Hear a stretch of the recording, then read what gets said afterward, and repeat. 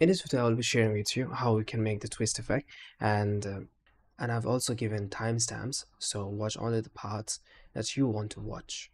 And also a breakdown of how you can make your own from scratch. Okay, so first you have to download the file that I will be providing, and then you will have this one folder actually. Drag this, okay, to your Fusion composition, okay, and you have this macro. But to save it in your Fusion, you can do one thing is like come to show folder, okay, and then in Fusion there is this macro, okay.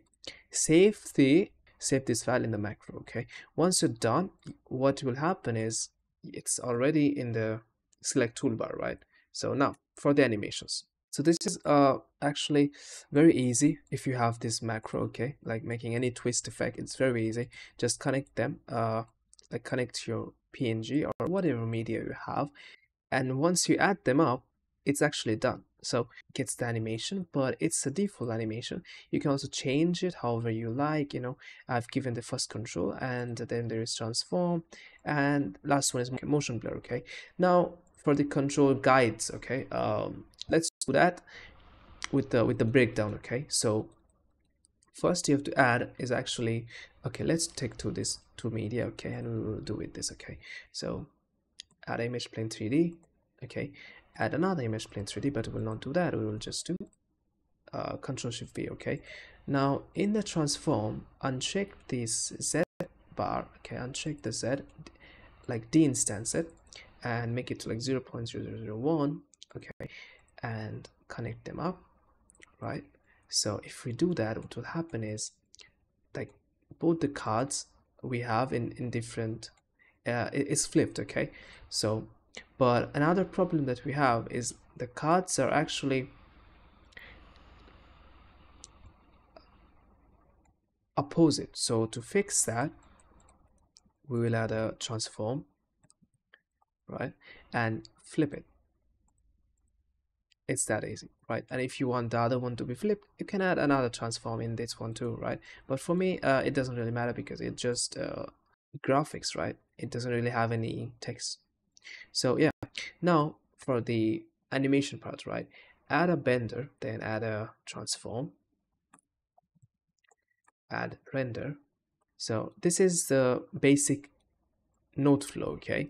In the bender, if you see, we have the amount section, and the bender type, we have bend, taper, and twist. For now we'll do the twist, right? So on the 0 frame, make it a 0. In 15 frame, come here, twist a bit, and again on 30th frame we will make it 0 again, right? So now we're having a twist like this. Now we will just give a rotation to get this effect, okay.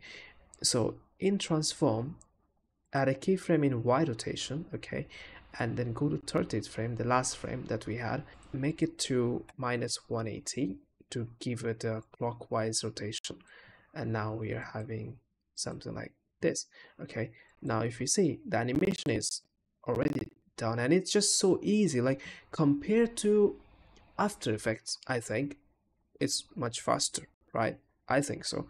Now for anim curves, I mean for curves, okay, make the curves like this. I will give you like why this curve I'm doing it like this, okay.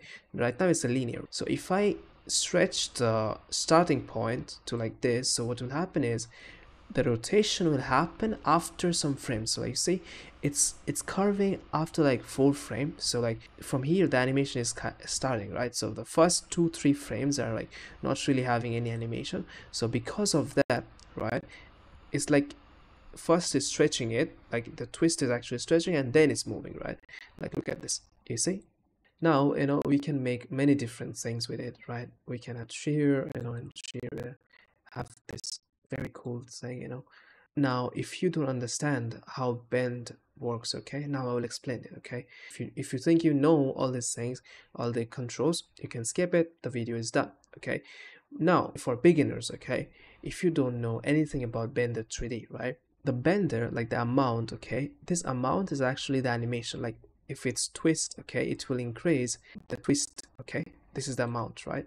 And then there is axis, okay. So axis actually control like this. See, there is y, z, and x. Okay, so if it's y, it's moving what, the top one, right, the vertical, right? Now if I do x, okay, it will do sideways. You see, like it's doing sideways, like this. Now if I do z, it will actually do nothing because it's a flat object, right?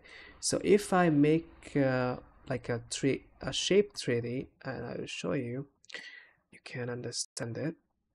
Now you see, now as you can see here, it's bending the Z thing, right? So I think you're clear with the axis, right? Now for the center. So center is really cool thing, yeah. So center actually locks the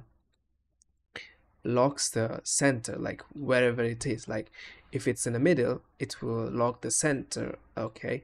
Like lock the center of the object. And if it's one, right, it will, wait, so if it's one, it will actually do, like, it will hold the top portion, it will like lock that top portion, and whatever animation you do on that mount, it will only move the bottom one, right? And as you guess, if it's zero, it will lock the bottom portion, and it will just move the top portion. So if you want to move both the top and the bottom, you have to make it in the middle, right? So the middle one is now like um, locked in, right? So yeah,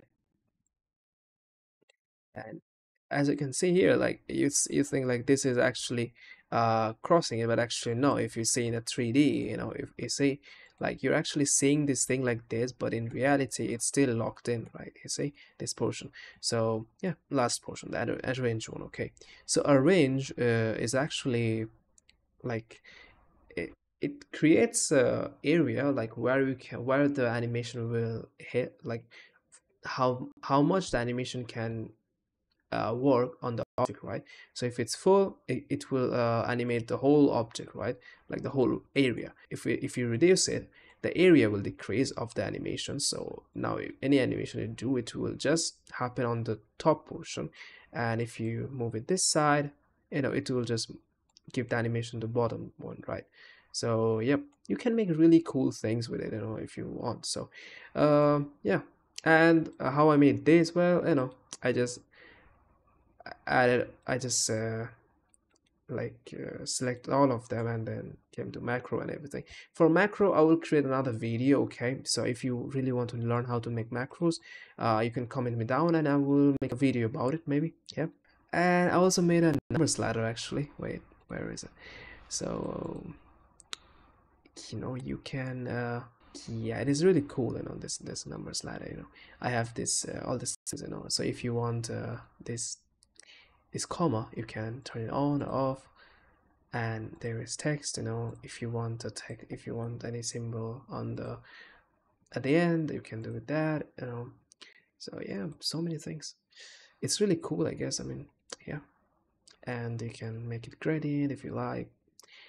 This is for another video, okay? But I will be sharing this macro in my Discord server, so if you want it, you can have it. Yep, take care, I guess. Well, take care, all of you, okay?